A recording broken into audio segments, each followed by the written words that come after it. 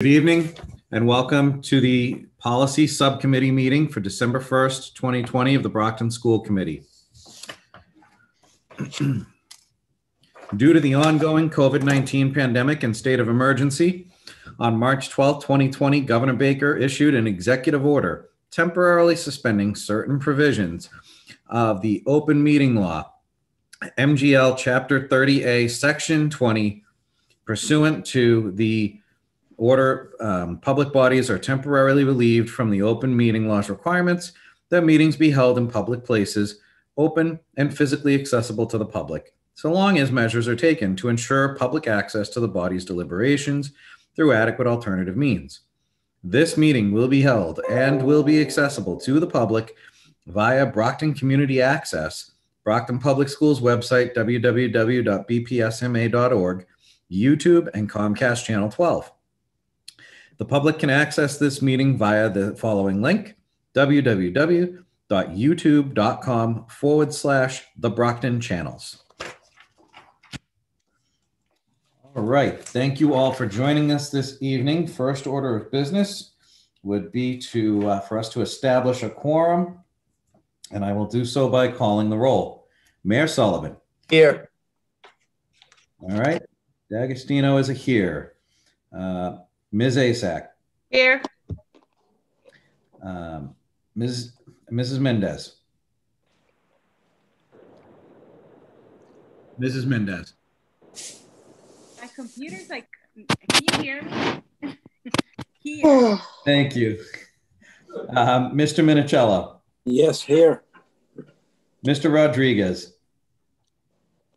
Here. Mrs. Sullivan. Yeah. Mr. Sullivan. Yeah. Thank you. All right, great. We have our quorum.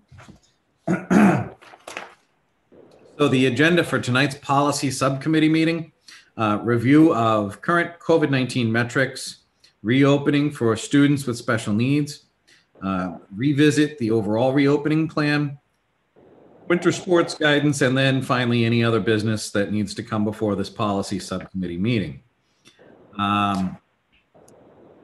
Mayor, did you want to give us a quick update? Yeah, sure. Thank you, Mr. Vice Chairman. And we will have Dr. Rick Herman, the city's medical consultant, on our full school committee meeting at 7 o'clock this evening. But I'll tell you, we're in the thick of things here in the city of Brockton. Last 24 hours, we've lost 3 additional residents. So our loss of life is 314 Brocktonians have perished because of COVID, 314. Our current total cases have gone up 86 new cases today. So we're at 959 active positive cases of residents. Total cases overall, 6,488. So those are the numbers. In terms of my information I want to share with you, with the hospitals, we have 40 sick Brockton residents in local hospitals. 10 of those people are in ICU. A few of them are on ventilators. The average daily case count right now in the city of Brockton, with a population of 100,000, within the dates of a 14-day window, which was November 13th to November 26th, is 37.4. That's a deep, deep, deep red classification. Positive test rate overall is 7.05%. So unfortunately, we're not trending in the right direction in any way. Dr. Herman and I had 4 different conversations today. You'll be hearing from him at 7 o'clock this evening. So unfortunately, that's the metrics, that's the data, and it's not positive anyway. Thank you, Mayor. Appreciate the update. Superintendent Thomas. Thank you, Mayor. We look forward to Dr. Herman's report at the full school committee meeting. So tonight we have Sharon Wolder, our Chief Student Support Services, with us, Laurie Mason, our Director of Special Education, and Paige Tobin, attorney for the district, who advises us on anything to do with special ed and student services. So they're here with us to just talk about the DESE guidance. Again, this is something we've talked about at length, and we just want to talk about obviously in-person learning for students with special needs, but it does go beyond that, because when we talk about our reopening plan, it goes beyond just students with special needs. It's students that are struggling in general, and also our bilingual students. But Paige, Laurie, and Sharon are here to talk about our students with special needs and the state guidance from the Department of Education. Thank you for being with us. Thank you for having us. I'm Paige Tobin, and as the superintendent said, I work with the district in special education and student services, and I have been involved in weekly conversations with the Department of Elementary, Secondary Education concerning COVID and the obligation to provide services and serve students with special needs during the period of COVID. I think when we were last before the school committee, we talked about the fall reopening guidance, which clearly states that students with disabilities must receive all services outlined on their IEPs. And during any period where they're in remote learning, they should be receiving individualized remote learning plans. And the important thing to know about the guidance is that it does discuss and DESE has continued to highlight that even if schools are operating in a fully remote model, the district must make every effort to provide up to full-time in-person services to students who are considered high-need students. And those are primarily the small subset of students that cannot access remote learning due to the complex nature of their disabilities. For some update on that, the state is currently auditing districts who have not returned any students to in-person learning, students who are with disabilities who are high needs. And so currently they have audited 2 districts, one who had remained in yellow and one who's been red since September.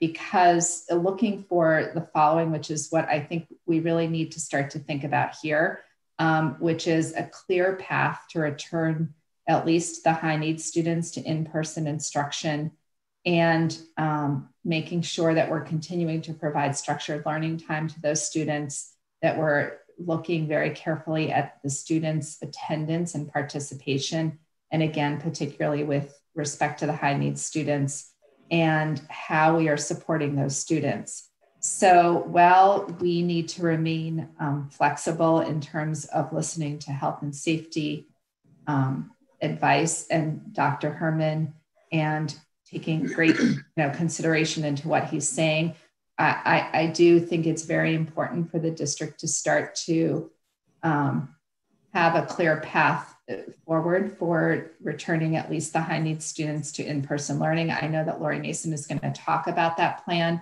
but I would urge the school committee not to have a plan that sort of sets some artificial date that's way in the future without making sure that the plan is really, I would prefer, I think it's advisable to set a sooner date and to try to, work with at least small cohorts of the very highest need students who are just simply not able to access education at this time, and then grow that as you're able to do it, because of the liability involved in not serving those students. The state has some guidance about compensatory educational services that students may be entitled to for the periods of time that they're not receiving in-person instruction. And I think Lori is going to sort of present the plan at this point.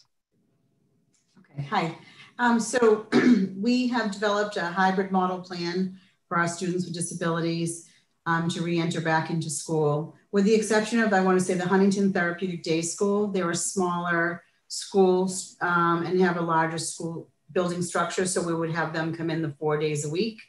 But our life skills are substantially separate programs, life skills, our autistic programs, our city resource rooms, our emotionally impaired classes. We would I'm recommending they come in a hybrid model, which would be 2 days a week. We divide the class in half, which we've done all the legwork. We've already taken, each teacher has divided their kids into group 1 and group 2. We've cross-referenced with siblings from preschool to high school to make sure that we have the siblings attending the same day. We have also contacted parents to determine whether or not they want their child to take a van or have a parent pick up and drop off. So each class is already divided. We would have them start either Tuesday, Thursday, or Wednesday, Friday. And I know that DESE guidance is really pushing for full-time, but given the fact that all of our students have not been in school for several months. We need to transition students back slowly. We need to make sure that we're providing them with structure and routine, especially with giving them some, activities related around COVID-19 and about wearing a mask, being in the school, back in the school again. And just setting that structure and getting kids back in that routine. So that is where we are with the plan. And then as time goes on, we would integrate the kids 3 days a week and then 4 days a week. Mondays would always be our remote day. Many parents have shared that they're very interested in having their kids come back a couple of days a week, and other parents have shared that they're not ready to make that commitment as of yet. But we have a plan in place. I've met with principals to determine things as like a van drop off, parent pickup drop off, and are the kids going to go to the cafeteria for lunch? Things like that the building principals and I are working on to determine what's safe for students. And that's what, that's basically where we are right now. But we're ready to go. Obviously, Mike and I would have to meet with the transportation company to go through the list of students, but we do have everything in place. Okay. Thank you. Lori, it might be helpful to discuss how many students we may be talking about to be bringing in first. Do we have an idea?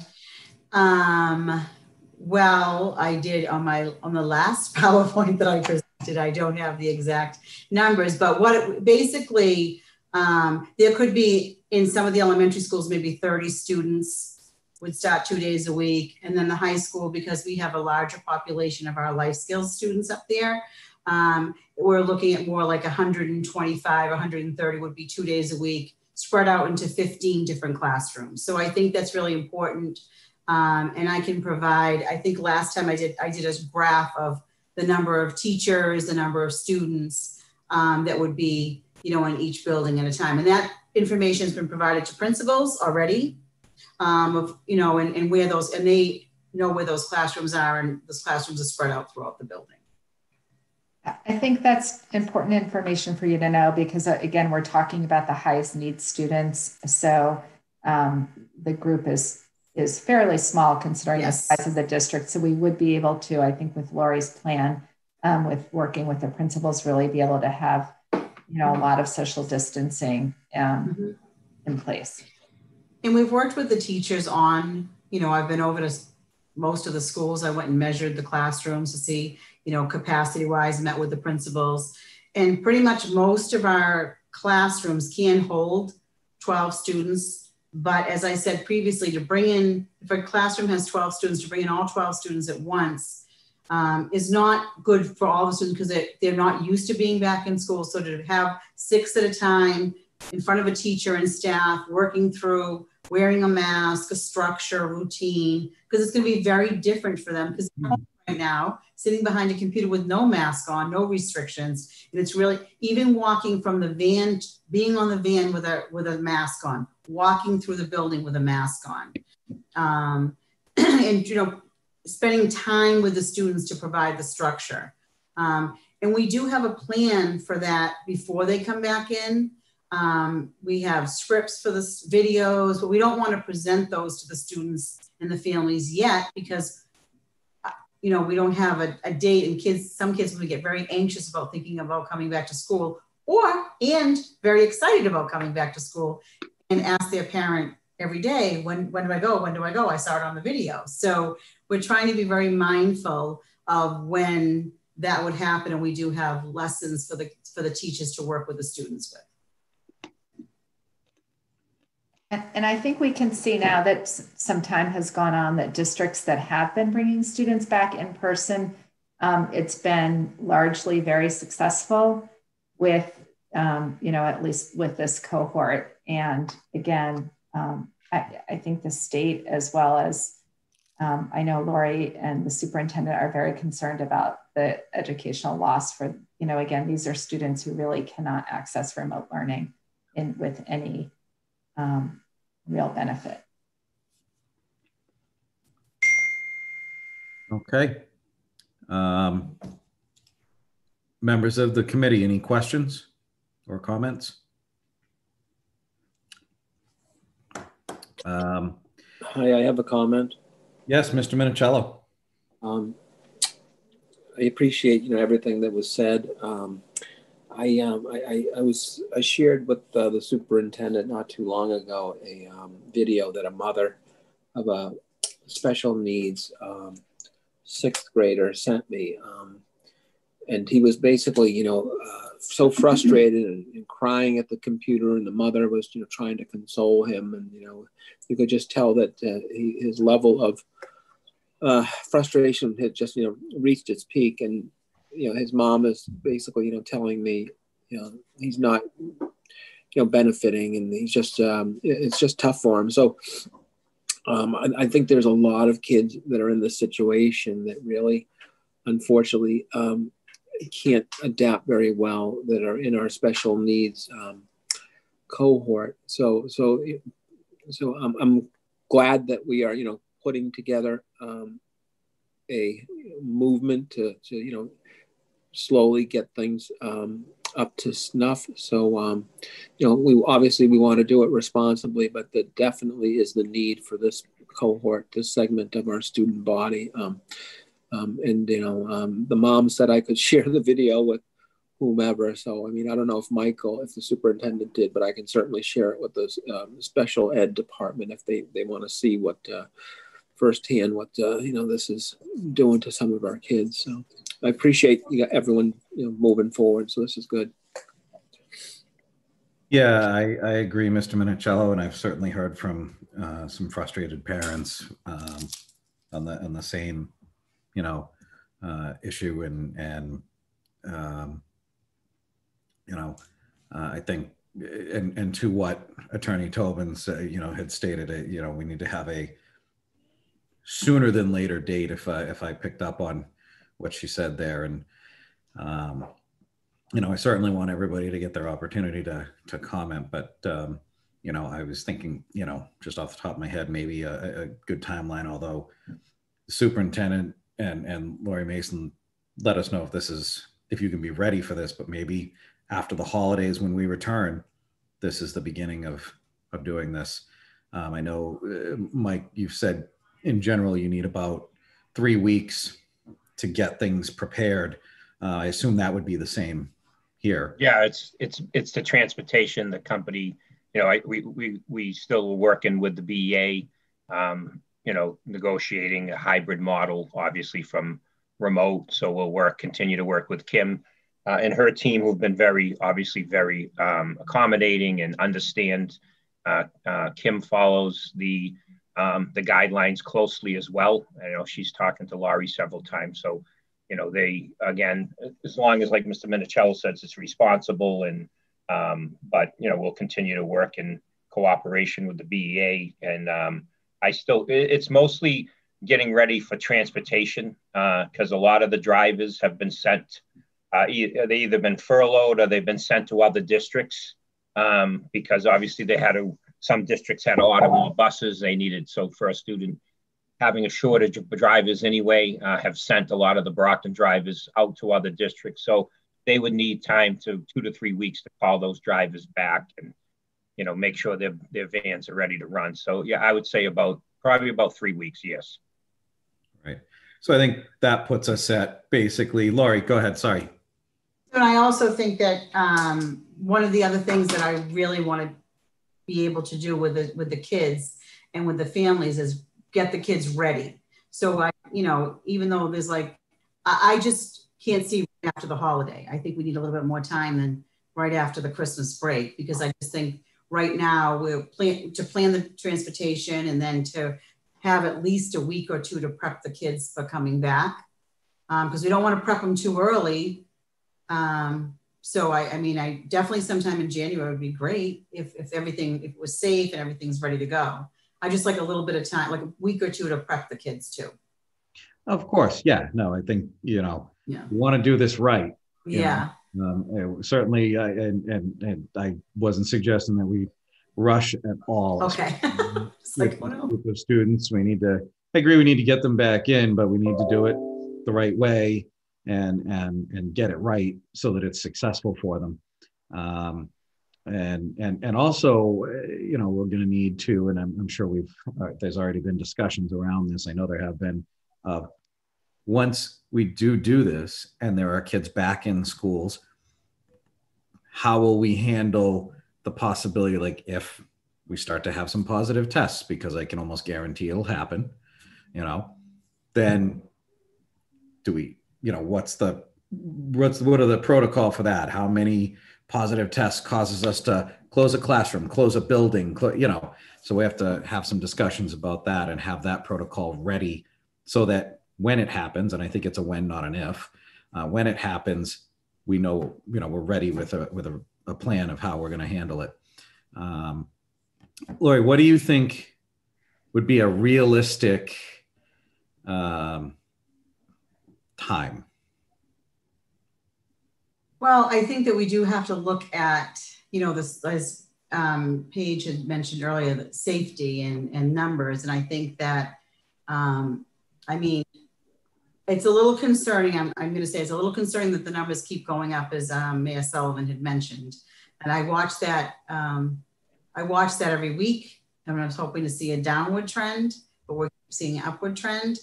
I think all kids would benefit from being in school. So I think that whatever decision the school committee or timelines, I'm going to go along with wherever or assist with whatever I need to do.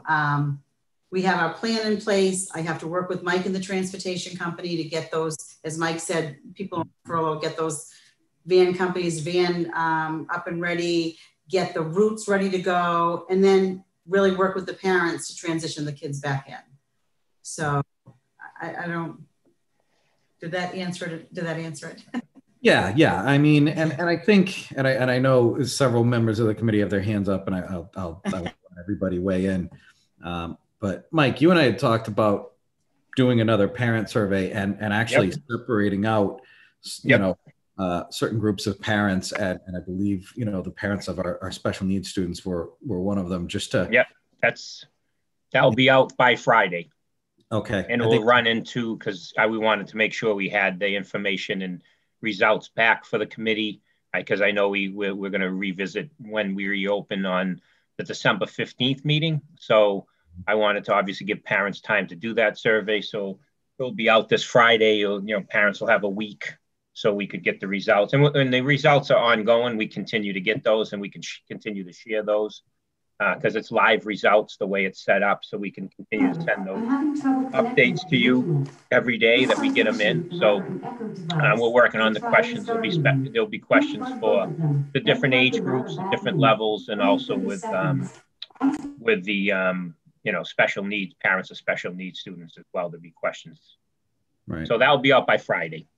Okay, great. And we'll have to plan this, discuss this, and make sure that it makes sense to do it. I don't want us to do it because DESE is pushing us into it. We also have to, I know that is what we're being pushed to. All districts are being pushed, not just us, but we got to make sure that, I guess what I'm getting at is, can we do it safely? And are there learning opportunities that we just can't provide in this remote setting that some of these kids absolutely, they all absolutely need it. And so, that is created an urgency that kind of supersedes the rest of it. But anyway, all right. So in no particular order, Mrs. Sullivan, I think you put your hand up first, so I'm going to start with you. The floor is yours. But you're muted. I was going to ask the same question you already asked about the timing. Okay. So, but I do agree. I want to thank them, Paige Tobin and Laurie Mason, for their presentation. I do agree with them that our high needs students need to be in school, whatever we can do. I know the numbers are rising, but I believe, and we could ask the superintendent, I believe there is a plan in place for when they do go back, if there is cases and what is to be done. And I believe we have that handout. Yeah, I'll get that also. I'll put that back in Friday's packet because it went out with it was a while ago, went out with the reopening. Okay. There's clear state guidelines, there's clear guidelines from DESE. And there's also guidelines we have to follow, whether it's a student, a staff member, then obviously close contacts. And, you know, I've watched other schools across the state that are in hybrid, and, you know, if a staff member gets it and then they have close contacts, and there ends up being, you know, 20 staff members that end up being close contacts and have to quarantine, then they end up closing the school down. So, you know, we would follow those strict guidelines, and obviously in consultation with Dr. Herman, the mayor, and the Board of Health, because that's what obviously the guidelines call for, is continued cooperation with the local health officials and the Board of Health. Thank you. All right. Mr. Minicello. I would suggest that we speak with the health department, our Board of Health. The Board of Health has the most power in a situation, in circumstances like this, even more than the police. The Board of Health can act immediately if they think there's some sort of a health danger or risk. And I think that we are in a situation in Brockton where we could require testing once a week because of our high numbers and exigent circumstances. And that's a legal term of art that would require testing once a week for this small population who we would be, having come back to the school for the health, safety, and welfare of the students as well as the staff under these conditions. So I think we need to talk to the Board of Health and our legal team and have at least once a week testing, bring this segment of the population back, and ensure the safety of our staff, and the parents are going to want, I would think, that their own children, are safe in light of, the circumstances that exist. So I think that can be and should be done, and is possible in these serious and critical times in the city of Brockton. And it can be done. I know it can be done legally.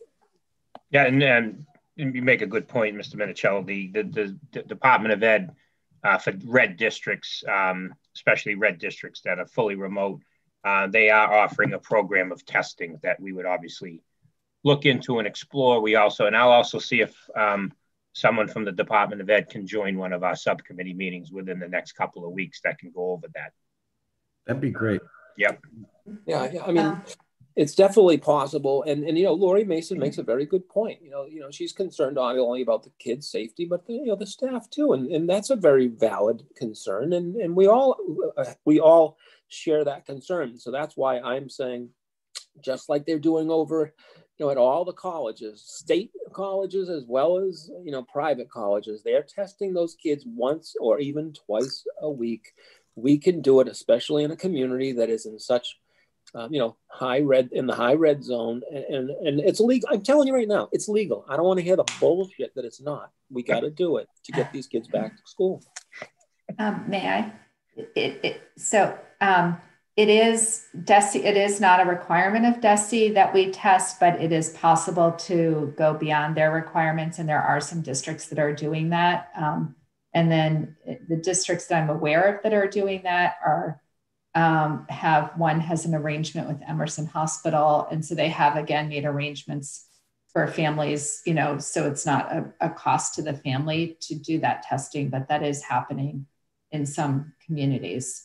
And some are doing it. Some of the communities that were allowing students to participate in sports at one point during the fall also were requiring testing. So that is something that, again, is not required by DESE, but it is permitted for districts to individually decide to do. All right. That's something we've been tossing around since the beginning of this is testing legal.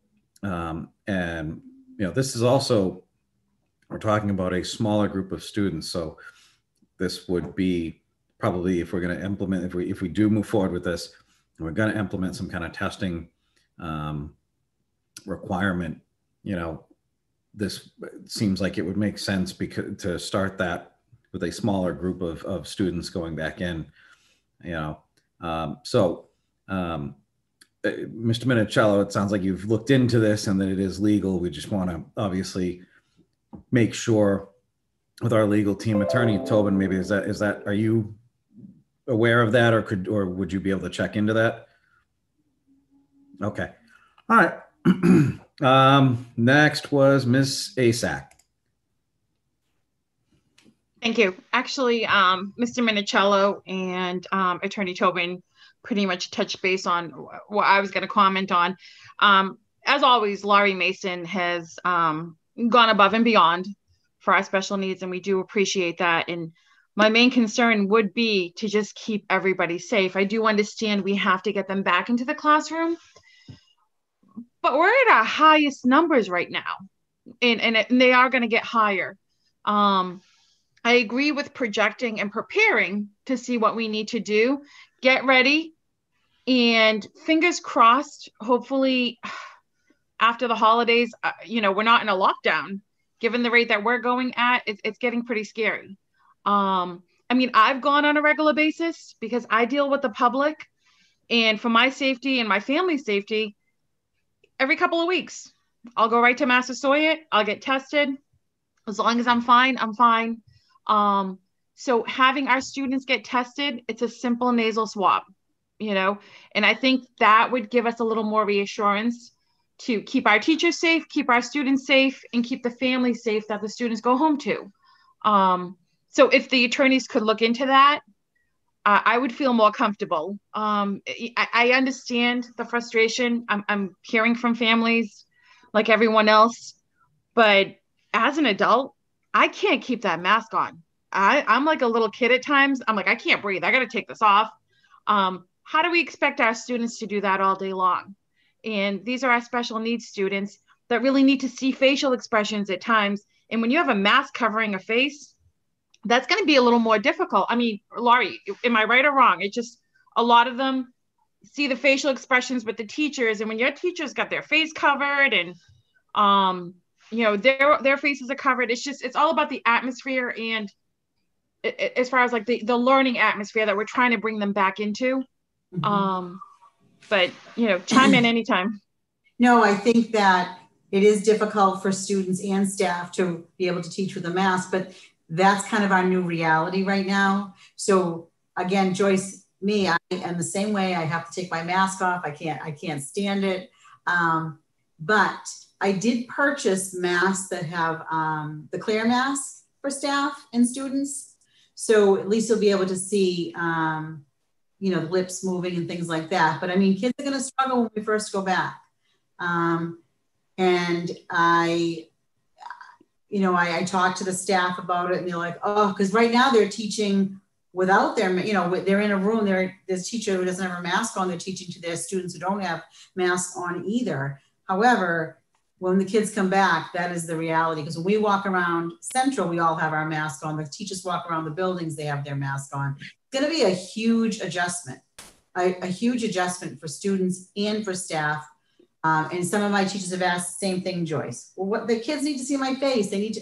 So that's why I got the clear mask. No, that's wonderful. Those masks, I've seen them, and it's great because they are clear, and it will help. And honestly, 2020 has been a year of adjustments and a new way of learning. Like everything in the beginning, I'm sure we're going to have our struggles, and then, I'm seeing some kids really excelling at the, fully remote. I mean, students that were never really doing that well, their grades have gotten, amazing. So, and then there are students that are struggling. So mm-hmm. we definitely need to try to get back into some kind of a normal. We need to get them face to face. And I am seeing a lot of teachers. I was dropping things off at some of the schools, and even the teachers, they were just so excited to be able to see the students face to face. Like we get to see them. They're coming by in the cars, and it's just, they miss that. They miss the rapport that they get to build with their students because they do spend that one-on-one time with them in person. It's different than the remote learning. A teacher builds a different type of a relationship when they're able to physically see their students. So, and a lot of them are missing that. So fingers crossed, hopefully, after the holidays, we can try to figure something out, just as long as it's safe and as long as Dr. Herman and our Board of Health are behind us in trying this out. I would feel more comfortable as long as we can test them and everyone is safe. But as always, thank you for always going above and beyond. We do appreciate it. All right. And just, again, I want everybody to have their chance, but at the same time, the clock is not on our side. So we got to kind of keep our comments short and to the point. Mrs. Mendez, please. All right. So I just wanted to ask, so Lori, you mentioned a little bit about some parents being excited while others still want to continue. Can you hear me well? I'm trying. You're really soft. Can you hear me better now? Yes, yes. Okay. Sorry about that. That's okay. Some parents, you mentioned how some parents are excited while others still want to be remote. How would this look like in class for teachers? Will teachers be teaching students synchronously? Like the ones in front of them, they'll be teaching them at the same time, trying to teach them remotely? And the reason why I ask that is because I know that's something that the district that I work at tried to implement. And from my experience and from observations and just hearing other teachers, it was a complete failure. So it's something that I would highly recommend to prevent here, especially because it's our highest need student. So social interaction, communication skills is important. So because we're talking about, sorry, Mark, and I'll get to the point, because we're talking about, you know, that they have, that their struggle is being remote learning. I know in the district that I worked with, they were still remote, like they were in person, but still on a computer. So it kind of defeated the purpose of being in person. So just something that I wanted to put out there so we can start considering. Thank you. All right. Anything else on this particular matter? We don't have to take a vote tonight, so we will have time for ongoing discussion. All right. I'm going to move on with the agenda, and we will move forward to revisit reopening plan. Superintendent Thomas. Yeah, won't be long. I just, again, when we talk about phasing students in, I need students, but we would also at that time, I think we have to do a phase-in plan wherever we're allowed to do that. I think younger students, and we're working on this, the district design team. And I know that not only that, there's other teams working. June has a team working, Ethan has a team working, and then the district design team made up of several administrators, teachers, Kim Gibson, working together to come up with, you know, really tweak, look at best practices across the state and how those are working. Look at the ones that are working well and the ones that are not working well. And, you know, that's the one benefit of starting a hybrid plan later than everybody else, is to come up with something that's very structured. It works. Again, it's very difficult. I said remote learning, total remote learning for teachers is very hard.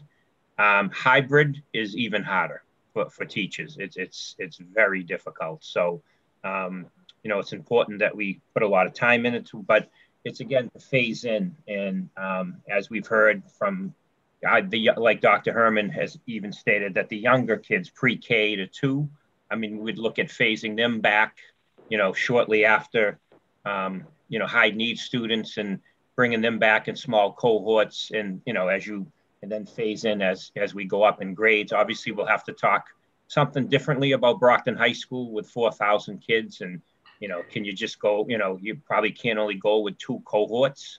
You might have to go with 3 or 4. And I know that Mrs. Sullivan, you know, pointed out some things that are going on in Weymouth, where they went with more cohorts to keep the numbers down. So those are the things we're looking at, and we'll continue to look at. We'll present more information next week. And then obviously when we talk about it and take a vote on the 15th, you know, we'll have much more information, but it definitely has to be a phased in approach. Okay. Any questions or comment from the members of the committee on this item? Mark, can you hear me? Tim Sullivan? Yep, go right ahead, Tim. The floor is yours. I'll be real quick. Just one comment and a quick question.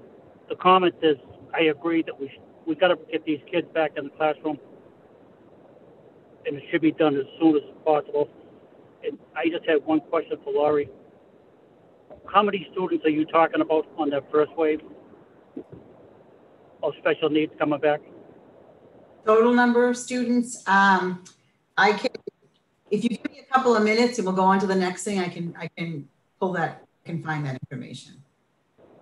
Okay. Okay. Yeah, Tim, we'll come back to that on other business. Okay. All right. Anybody else? All right. All right. Let's go to winter sports guidance. And I see we have Kevin Cairo with us. How are we doing, everybody?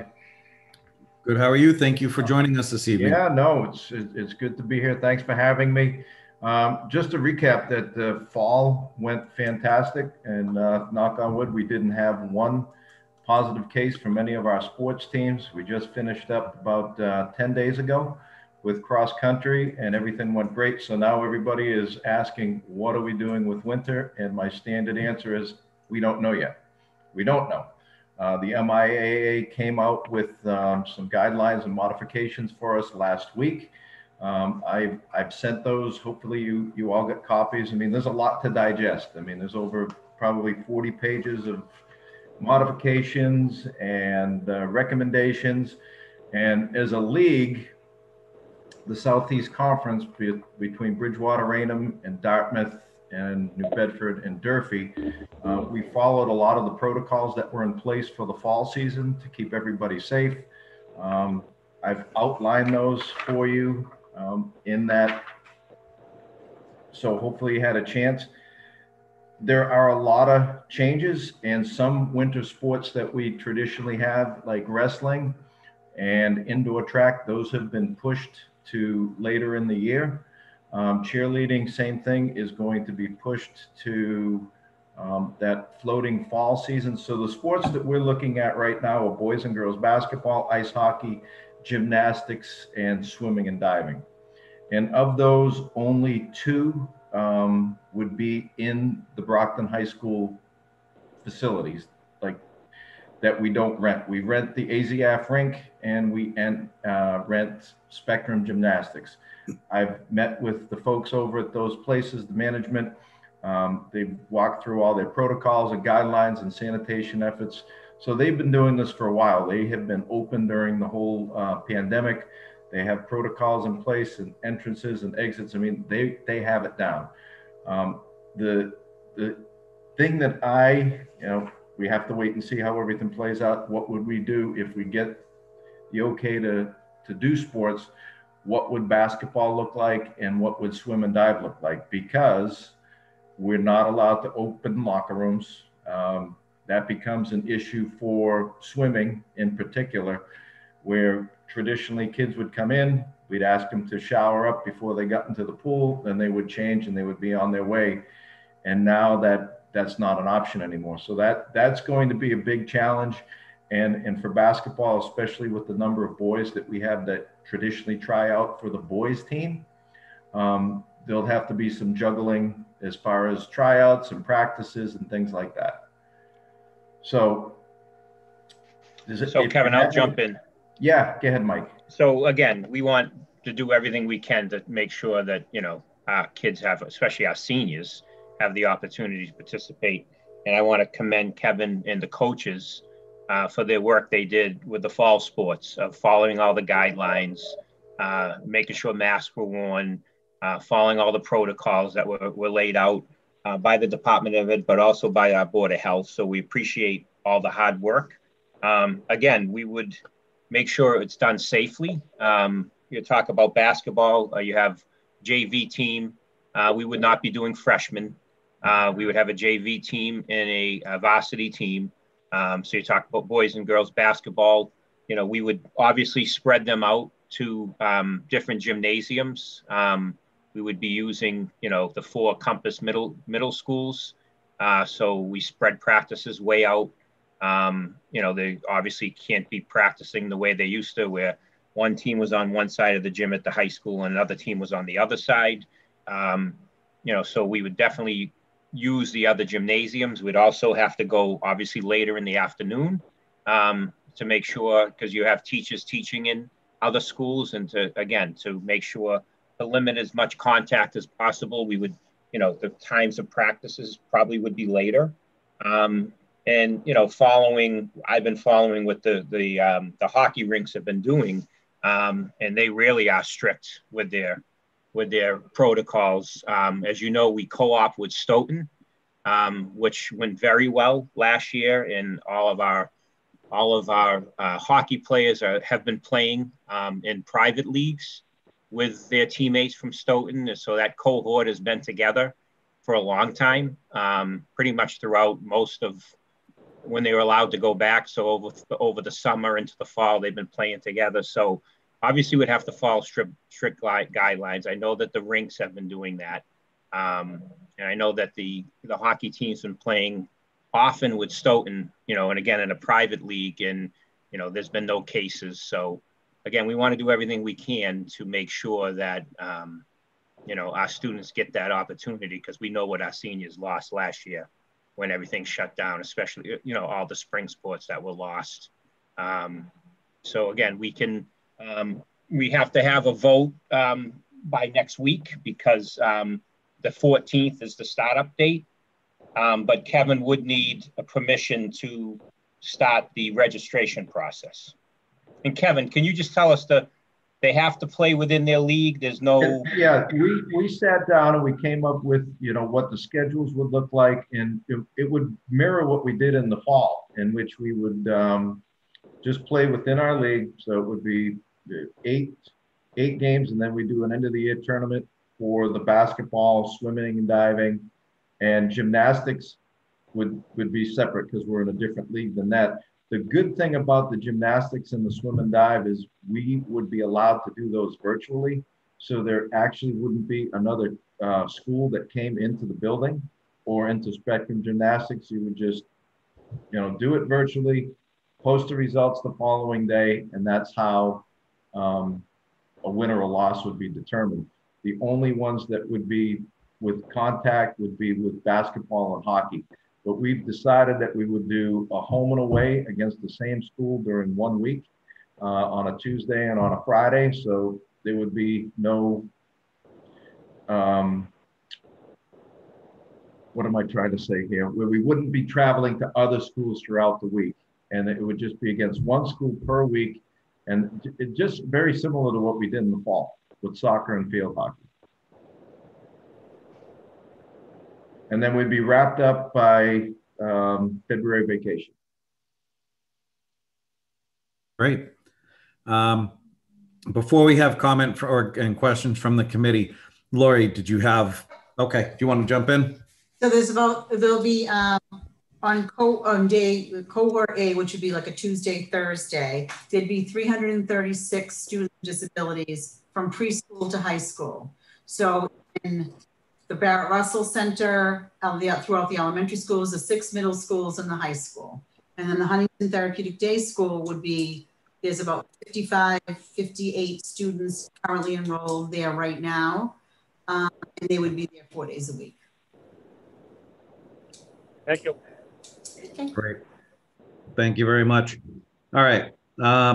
So did anybody want to weigh in or comment on the issue of winter sports?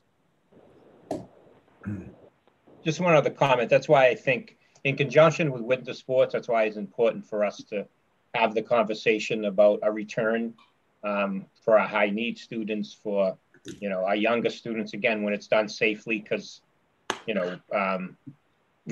do have to consider, obviously we're going to let kids come in for sports. They're coming inside. That's why it's important for us to continue to revisit the return to school, again, in a very phased, safe manner. And again, we continue to work together with the BEA and our district design team, put something that's, in place, obviously, that's very safe. But again,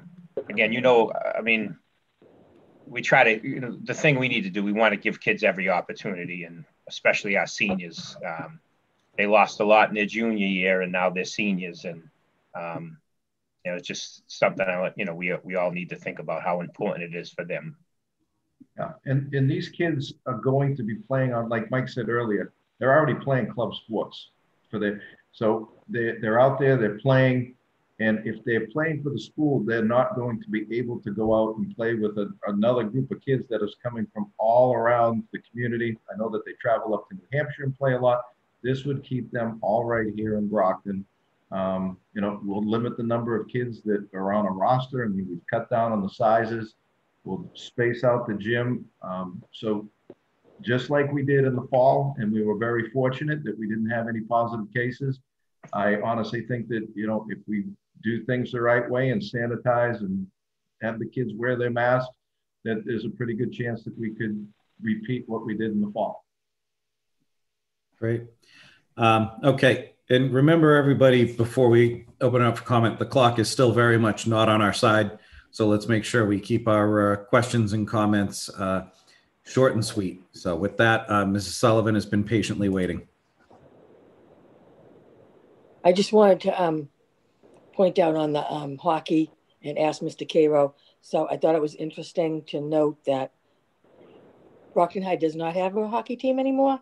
We are in with Stoughton for that. I didn't really know that. Yeah, so it was actually 3 years ago, Mrs. Sullivan, we had to co-op with Oliver Ames because we just did not have enough hockey players to have a full team. Right, Kevin, is Oliver Ames? We did a JV co-op with them. Yeah. Our numbers were struggling that year. Yeah. I mean, and they So really... it didn't go well. So myself, Dr. Murray, and Kevin met with a group of parents who always have been very supportive and obviously very supportive parents of hockey. And they had been working with Stoughton, and the kids have played youth hockey with those kids for a long time. So we approached Stoughton, the superintendent, and Cliff approached the principal, and Kevin approached the AD, and we were able to work out a co-op with them, and it ended up being working out great because those, you know, all these kids have been playing together for several years when they were in youth hockey, and they continue to play together now in club. And it went very well last year, and it was able to keep the hockey program in Brockton alive. And that's happened with a lot of hockey programs across the state because of numbers, especially in public schools, is that, you know, you co-op with another local district, and it ends up keeping the sport going. Yes, because we have been getting I know school committee has been getting a lot of letters from kids on these teams. Yep. With Stoughton and Brockton. And they seem like, you know, really great kids, and they really enjoy this hockey team. So is that on the list for the yeses that's a sport? Yeah, that's a sport that's allowed. Yep. Okay, so we can allow hockey, basketball, gymnastics, and swimming. Yep, exactly. Okay. So those four. Okay, because I really want to thank the students that did write letters in to us expressing concern about it continuing. Thank you. All right. Any other comment or question from members of the committee? One comment, Mark. All right, go right ahead. And then after you will be Mr. Sullivan. I mean, Mr. Rodriguez. You are Mr. Sullivan. Sorry. My feeling is that the kids have suffered enough, the seniors from last year, the juniors from last year. Let's try to get back to normal and bring these kids back slowly. I think it's a good way to do it. We'll be able to test it. As long as it's safe, bring them back. Thank you. Thank you, Mr. Sullivan. Mr. Rodriguez. This guy's question is for Mr. Cairo. What's the guidance on far as like a fan base for basketball? Are we going to just do it as we did soccer? Well, as of right now, we said as a league, just from a standpoint that we're going to have to do the disinfecting after each game indoors. For right now, we would just say no fans, because we'll have the ability to stream through Brockton Cable, just like we did with soccer and field hockey. So for right now, I would say no fans. That doesn't mean that that's written in stone, but that would be my initial, let's get the kids in, let's get them playing. And then if we decide that we can bring some folks into the gym, then we'll take a look at doing that. But I just think it's going to be difficult to social distance because you're familiar with the Brockton High Gym. That smaller court, I mean, we have to set out the chairs and it will take up a good majority of that. So we won't open up the bleachers on that side.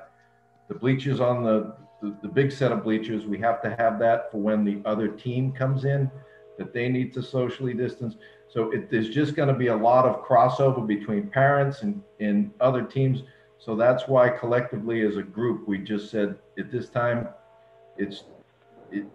we're not going to allow spectators in our schools. Just to clarify, for parents that are watching, what's the reasoning why we're not allowing the freshmen to participate? Well, it's consistent with what we did in the fall, and it just cuts down on the number of people and just the space. We don't have enough space. I mean, to accommodate 3 groups of kids coming in and having them go to other schools, it's going to be doesn't mean that a freshman cannot play. We're just not going to have a separate freshman team for basketball this year. Now, is that set in stone as far as a league, no freshmen, or is that just Brockton alone? Well, right now it's us. Bridgewater Raynham is leaning to that same thing. All the other schools, everybody's kind of in limbo right now, depending on what first of all, for signups. I mean, some schools, some kids aren't signing up because their parents aren't allowing them to go and play. So it's going to be a lot based on the numbers. If they have enough to form a team, then they would try to get some games on their own. But for right now, I just think that being consistent for what worked in the fall, I'd like to mirror that in the wintertime. Kevin, do we know for sure that the other teams are not having freshmen or not?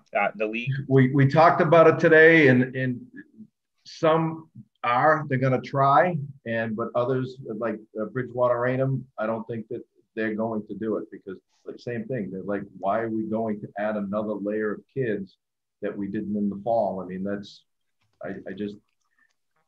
I think we set the precedent back in the fall that we were going to do the JV and the varsity, and it worked well. So I think we should just continue to do it. Just for this and then year. Freshmen were allowed to try out for JV. Freshmen were allowed to try out, and we had quite a few freshmen that played JV. We did. All right, so you keep us updated on, because obviously freshmen, if the other teams in our league decide to have freshmen, they usually start a little bit later than the JV and varsity, and that's something we might be able to still have and push down for a few weeks, push a little bit late, into the new year in January, especially when the games are going to be. So basically overall, total number of games is around 10. 8. We'll do 8 during the regular season, then we'll do the playoffs just like we did in soccer, where we have a league championship where the number 1 seed, whoever has the most wins, they get a bye, and then there's a playoff system, and so you can potentially play 10 games. Yeah. All right. So what we'll do is obviously, once the school committee takes a vote, we can obviously allow freshmen to try out when we have JV and varsity tryouts, and then we will keep in close contact with the other ADs to see, if they launch a freshman team, then obviously we would work to, put a freshman team out there, which would be a little bit later, and they'd probably be playing less, about 8 games. Yep, they would just do it. All right. I mean, I think it's just, if these other schools are going to have freshmen, I think it's just fair for us to have it as well. We're trying to bring, these students back at any capacity. Sports is, is real big. And I think, we should, look at that and look at where we could actually place them in the city, as far as having games or however we work out the schedule. Because we don't want to just not say boycott them, but, shy them away and not give them the opportunity. Freshman year is very important. It was very important to me, as far as playing football. But I would like to see, something if they, New Bedford or Durfee, if they are going to have it. I think it's just fair. This is Brockton, City of Champions. And, we take pride in our sports that, we actually have a team in place to play these games.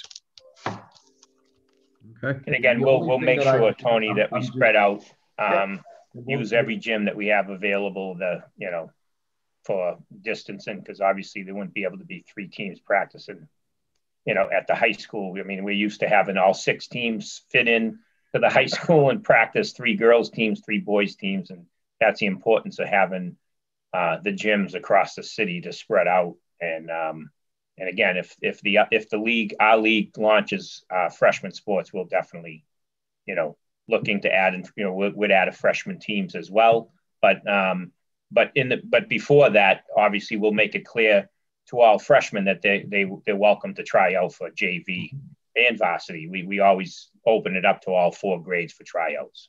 Right. And just with the numbers, it's you can have 25 people on one surface at a time, no more. Like Mike, like you said, we used to have 3 teams practicing or 4 teams practicing on the 2 courts, and it would be packed. We can't do that anymore. Yeah. All right. And I'll just close out the comment on this. Just I don't know if the email went to the entire committee or if it was just to me, but the coach who's from Stoughton, a teacher at Stoughton, who coaches the joint team, did reach out to me and he may have included the rest of you on the email as well. But he, I think it's worth mentioning, he reached out to stress his confidence in the fact that this could be done safely. So I just thought that was, something worth mentioning. We don't need any action on this tonight as a committee. We have been provided some information and we certainly have time between now and next Tuesday night's meeting where we would need to take action to, get our questions answered and do whatever diligence we feel is necessary. So thank you, Mr. Cairo, for joining us this evening. All right. Is there any other business before we call for a motion to adjourn? All right. Seeing no other business, I'll entertain a motion to adjourn policy. Motion to adjourn policy. Do we have a second? Second. All right. I heard a motion to adjourn by Ms. Asak, and I heard a second by Mr. Rodriguez. I will call the roll. Mayor Sullivan. Yes. All right. D'Agostino is a yes. Ms. Asak. Yes. Mrs. Mendez. Yes. Yes. Okay. Mr. Minicello. Yes. Mr. Rodriguez. Yes. Mrs. Sullivan. Yes. Mr. Sullivan. Yes. All right. Thank you for your time this evening. We are adjourned. And of course, we have our regular school committee meeting